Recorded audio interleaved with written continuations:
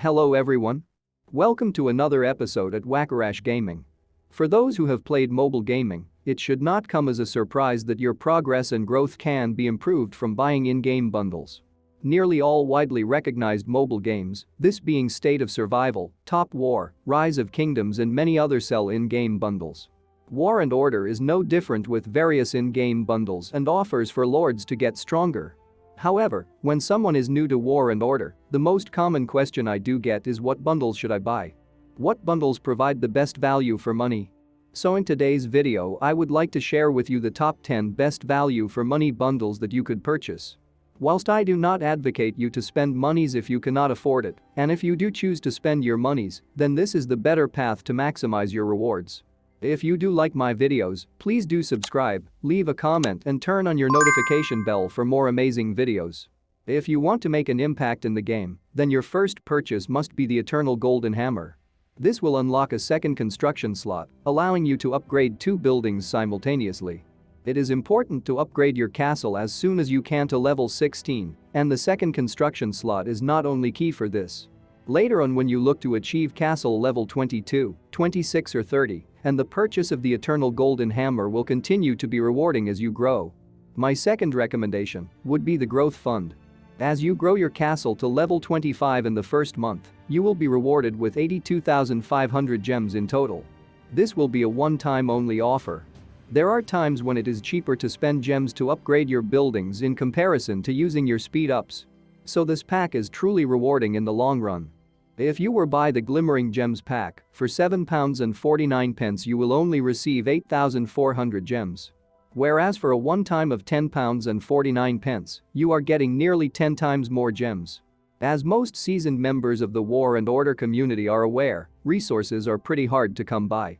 Thus, anything that will reduce the cost of resources to upgrade buildings or train troops are seen as precious. Therefore, my third recommendation is to purchase the Supreme Monthly Card Pack. This pack will reduce the cost of resources that you would require when upgrading your buildings by 1 million food, 1 million wood, 60,000 stones and 20,000 irons. Not only that, but you will receive a daily reward of 1,000 gems, 25 minutes of general speed ups and 20 stamina potions.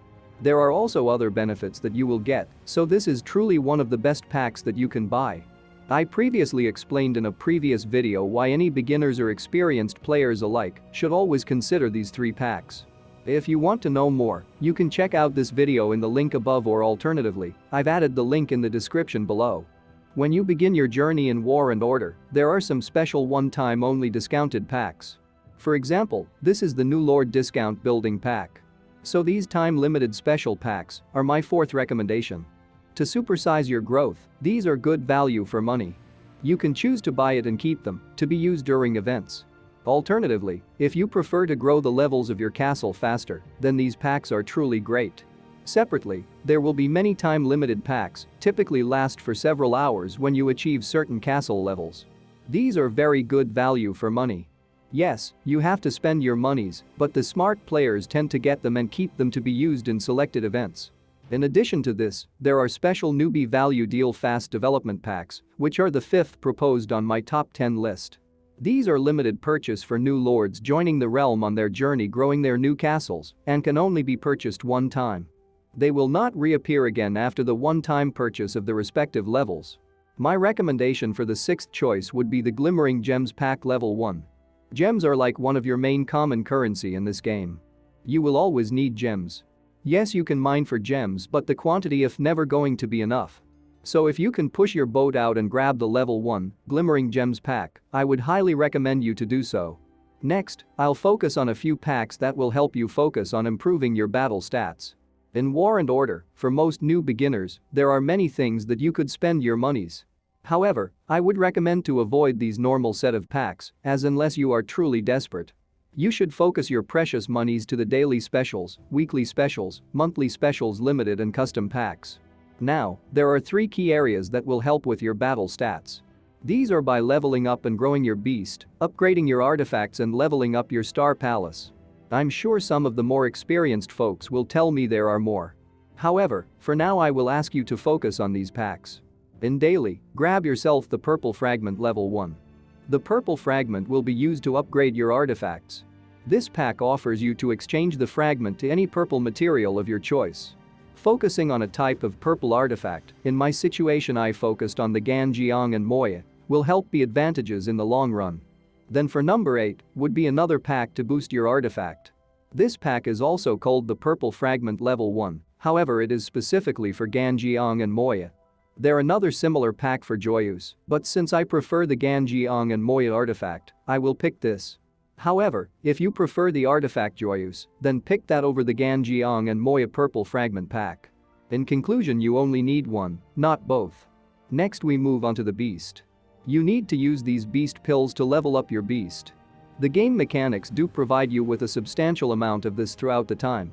However, what is more important is the beast skills. To level up your beast skills you will need the beast skills XP scrolls. So for number 9, I would recommend that you purchase the beast skills fortification level 1. It will appear under the daily specials.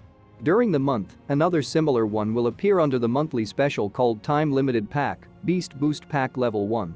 For most of these packs, stick to level 1, and if you can afford it push to level 2 and sit tight. Any more, it will give you a diminishing rate of return. Then finally we come to number 10. My final recommendation would be the custom pack. Currently the custom pack on offer is the Zodiac Evolution, which is where you would obtain birthstones to be used in the Star Palace. These custom pack do offer good bang for your buck.